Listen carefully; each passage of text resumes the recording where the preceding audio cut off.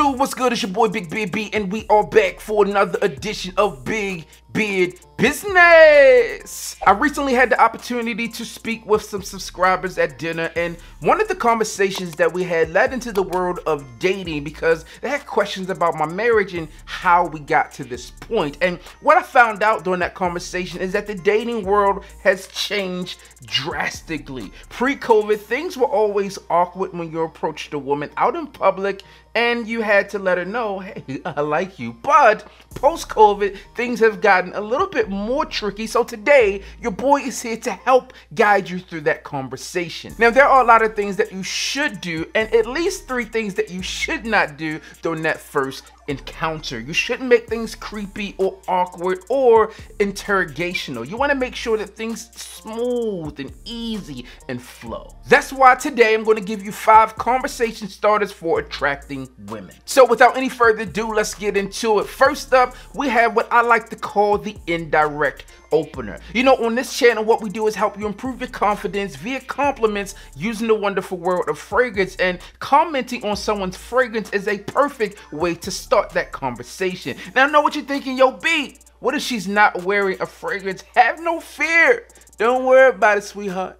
Don't worry about it. When you're out in public and you see that girl that you find attractive, there is a 50% chance that she will be wearing a fragrance. And a great way to do something like that in terms of this indirect approach is going to be in a public setting. But ideally, it's in a public setting where there are other people around. Let's say if we are in a grocery store line for checkout. Hopefully there's a few people in front of me. Otherwise, you gotta be quick. But a great way to do this, you can say, hey, is that you that smells so amazing? And as I mentioned, there's a 50% chance that she could be wearing a fragrance or she may not be. And in the event that she is, she may respond back with, why, yes, it's such and such, or oh, I'm not sure, I have on blah, blah, blah, and then you can begin to go from there, all right? If not, you can say, oh, well, what do you typically wear? And that is a great way to start the conversation and to ensure that you are giving that indirect compliment, easing tensions, and being able to go in very smooth for that follow-up. Your second opener, well, that's pretty similar to the indirect one, but you are being very intentional in terms of what you're speaking on. In most cases, people refer to this one as the prop opener. In this instance, you are commenting on something that is clearly in her possession. These things could include, but not be limited to, her shirt, her purse, her shoes, a drink that she has in hand, or a dinner that she's being served. A dinner that she's being served? Yes, hear me clearly. Let's say you're out at a restaurant and you happen to go out by yourself. In this situation, you see a young lady sitting there by herself as well, or she could be waiting for a group of friends. If she has a drink, you can say, hey, I'm new here, that drink looks amazing, what is it? Or if she's sitting down about to eat, they're bringing out her food, you say, hey, I'm new here, I'm looking for a dish, and that looks amazing. Those are the same things you can begin to start that conversation without being creepy. In those situations, you clearly want to ask more about whatever you're giving the compliment or bringing up. That way the conversation sparks. People like to hear themselves talk. In this situation, women are going to do so as well. And if you're in an environment where things are moving a bit fast-paced, you have to make sure that you can keep up as well. Look, I'm no dating expert, but I believe that these things should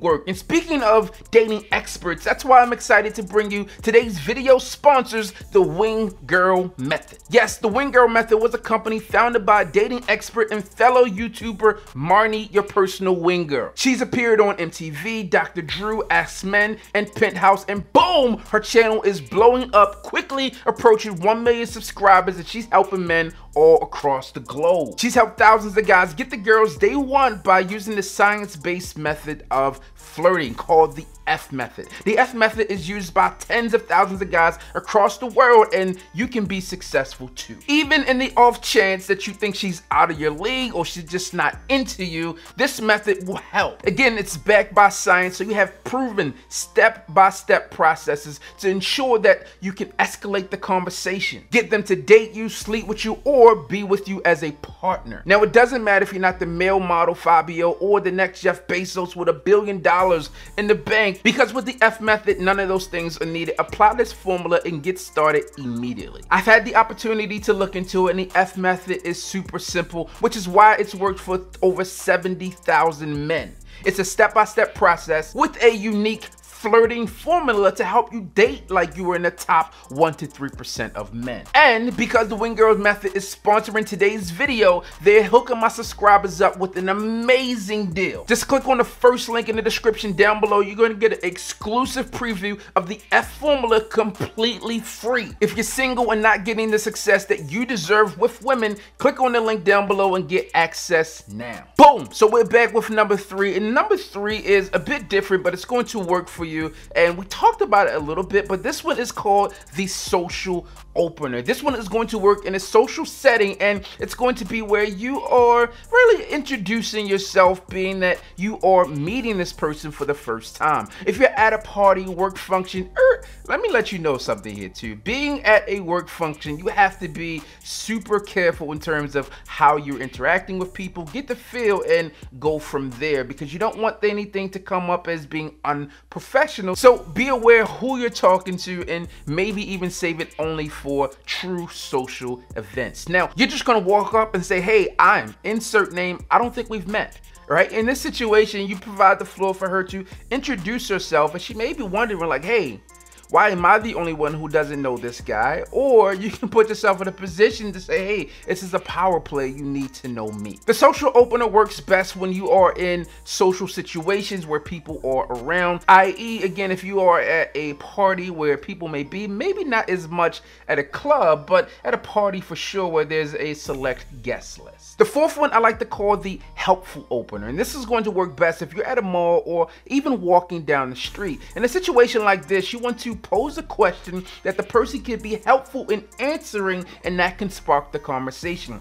I.e., if you're at a mall, you are seeing someone that you find to be attractive, you can say, hey, I'm looking for blank store. Do you know where it is? In this instance, they'll likely lower their guard a bit and be very helpful in terms of helping you get where you need to go, because you didn't know where it was, right? But in this instance, when it does occur, they are also speaking to you, and that provides you a little more opportunity to gather a bit more information from them to complete the next follow-up to that conversation. You could obviously thank them for helping you out, but also, hey, I detect the accent. Are you from here? Right? That's where you begin to get that conversation going, and you can kind of navigate it into a one-on-one conversation that leads to what you're looking for. If you do this one, you're gonna come off super smooth, and I think both of you will leave happy with the interaction. And the fifth and final method that I have on my list today is going to be for those of you out there who are a little bit more skilled in this area and are looking to really get down to the point, because you don't always have the time to probe and get into it. This one is the direct. You're gonna come in completely opposite than the first one that we talked about. With the indirect, you're gonna be direct and let her know exactly what you're looking for. You walk up, hey, I'm Buck. I thought you were beautiful. I know you're busy. When can I have the opportunity to meet you again? When you're taking this method, this is another one that you have to be super confident in yourself. You have to know exactly what you're going to say, because if you walk up and fumble, it's going to be awkward. You're going to come off as nervous or scared, and it's not going to go your way. So only take this approach if you're confident in your abilities to deliver a single sentence. Yes, you heard me. Deliver a single sentence, because that's really all it takes to spark this conversation. Hopefully you begin to use these openers in your day-to-day effective now. And again, be sure to take your game to that next level by hooking up with today's video sponsors, the Wing Girl Method. I'll have everything linked and listed down below for you, so she can be your wing girl when you are out and about. That's all I have for you today. As always, I'm your boy, Big Beard B. Don't forget to like, comment, and subscribe. Tell a friend that we are back again. And you already know what I need you to do. Just hit the goddamn bell.